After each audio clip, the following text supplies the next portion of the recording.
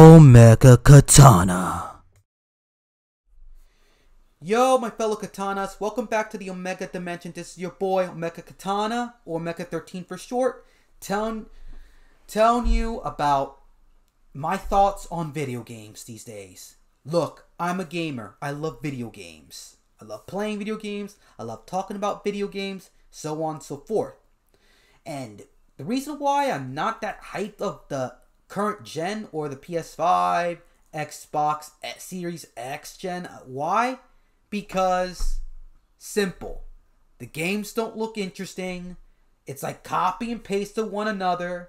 People are not even trying anymore. People want to like impress other people but not gamers or let alone their audience. And the push towards live games. Yes, I said it. Live games.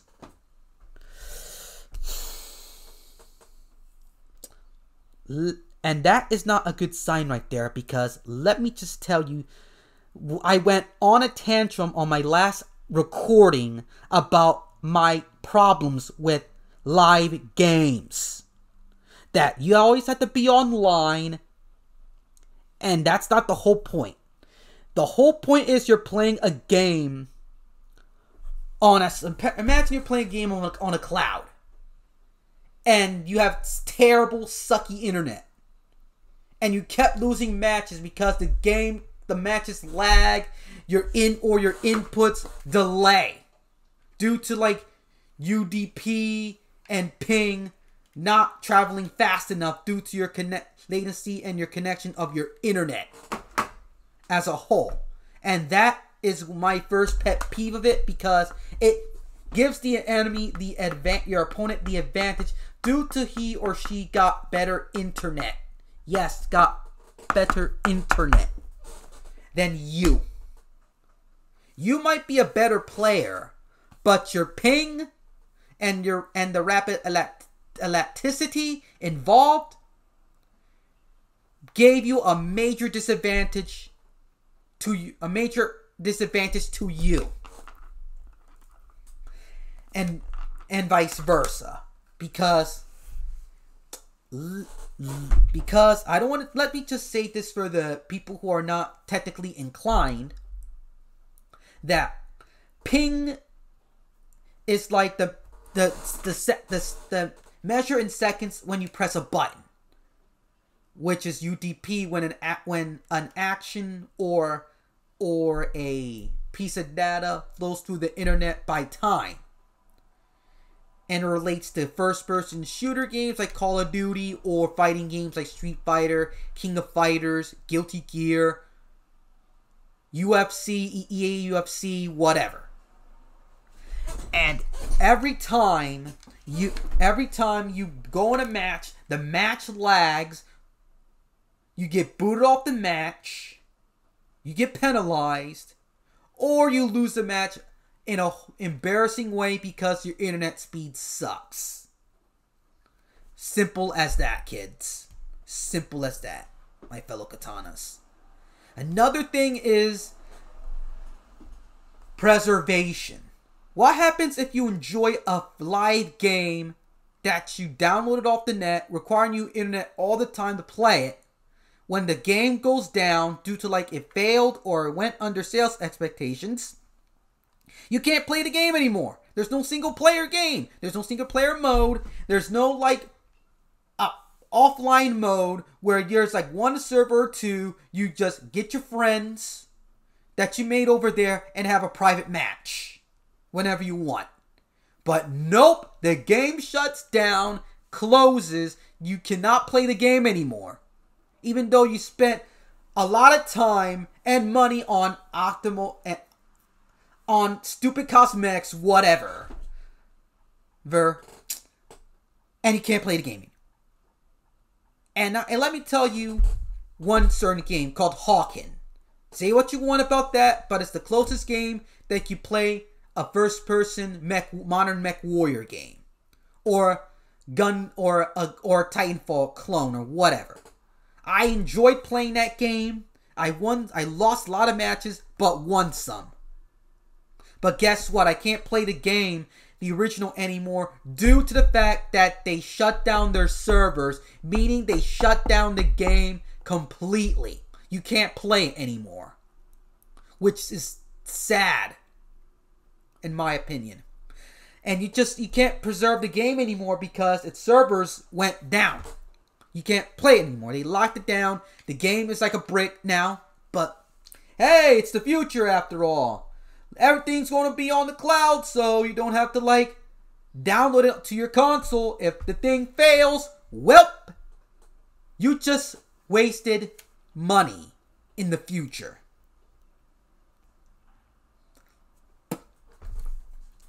Another thing is that people will miss out the experiences on old games. Yes, I'm sounding like a freaking boomer right now, but hear me out here. This whole live service, cloud, mandatory 24/7 internet plan for games is going to be terrible in the long run. Yes, it's going to make some quick bucks and have the illusion of being in the future. Everybody can game on the cloud and don't have to worry about console power and whatnot. Dude, for example, if you want to upgrade to have better graphics or better programs to run for future programs, it might be a good idea to update your computer and your systems. Same thing happens to games too. You must update them every 4 to 5 years or 6. Because what I just said before, everything needs to be updated to stay up to date, to play the latest software, as well as to keep up with the times. But I think it's a lazy way to not develop consoles anymore, as a whole. People don't want to make new stuff anymore, but except if they want to make money, the quick and easy way. Simple as that. Look, I used to be looking forward to new technologies and gaming in the video game industry, but this will be one of the problems that will cause a second gaming crash if they continue with mandatory 24/7 internet / some games going on the cloud to save disk space. There's an internet digital storefront like Steam Store, PSN, Xbox Live, Nintendo eShop, Uplay, so on and so forth. And you're telling me that you don't want to upload it to that store, but you want to keep it in the cloud? That doesn't make sense. For example, when people got pissed off that the Kingdom Hearts collection for the Switch is going to be on the cloud. Here's the funny thing. The Switch is able to play PS2 games.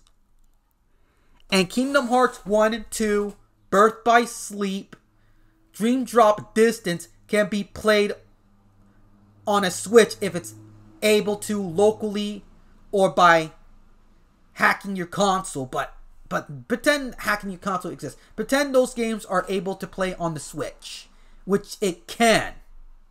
From your 3DS games, your PSP games, the PS2 trilogy, that could be played on the Switch. Kingdom Hearts 3, on the other hand, get a PS4 or so. But Square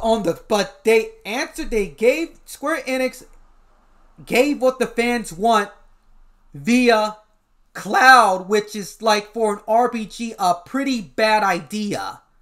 It's a bad idea enough for a fighting game and a first-person shooter game that we could barely even perform in a successful basis. But due to events like rapid elasticity and ping, which involves UDP as well, and input time.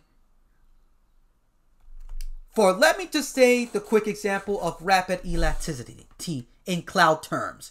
Rapid elasticity for short is like when an action on the cloud you perform, like clicking a button or so, reacts in real time. When you click on this controller here, the program in the cloud reacts to that button command in real time, like you pressed it just a nanosecond ago.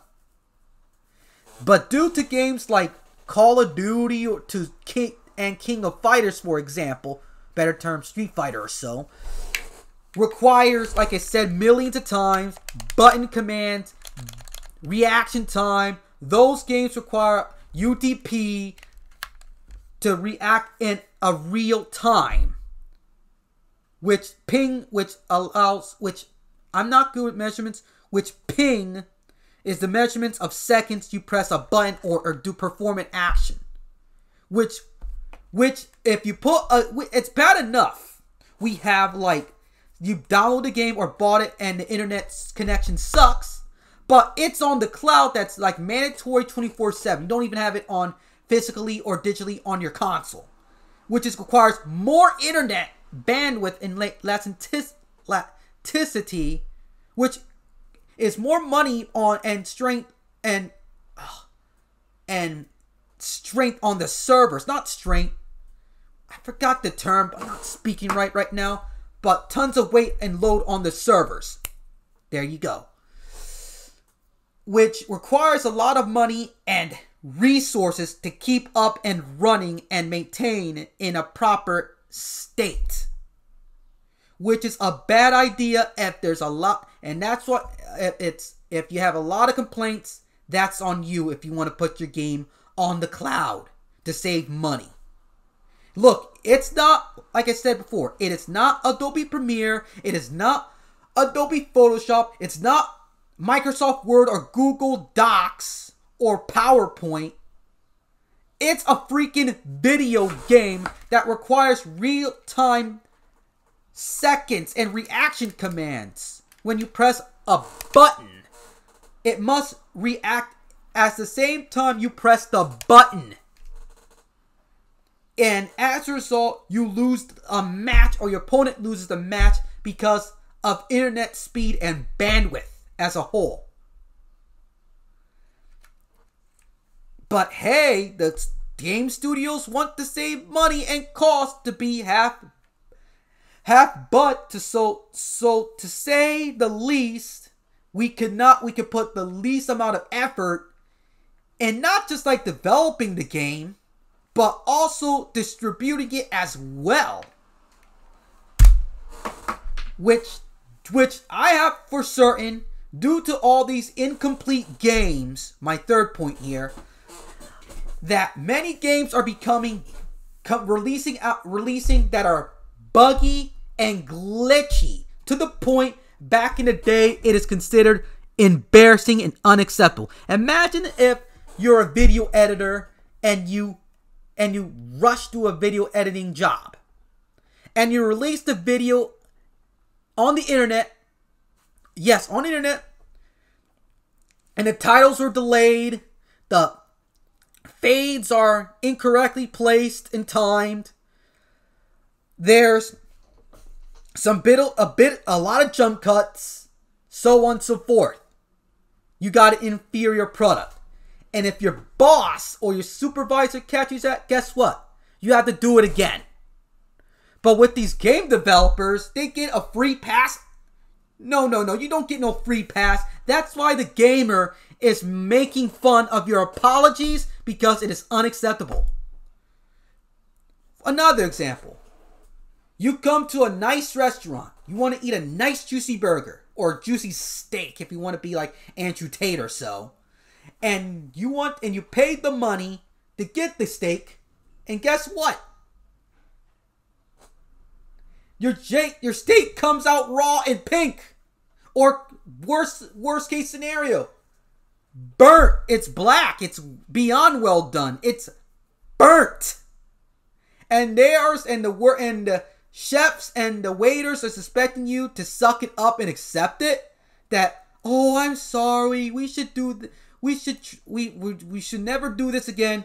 No. You've done this not just once, twice, or three times. You did it billions of times with different amounts of people. You know, and as a result, you know, of the restaurant's reputation will be in shambles and in flames because of rumors and reviews and experiences of the people that came to that restaurant having their food messed up as a result.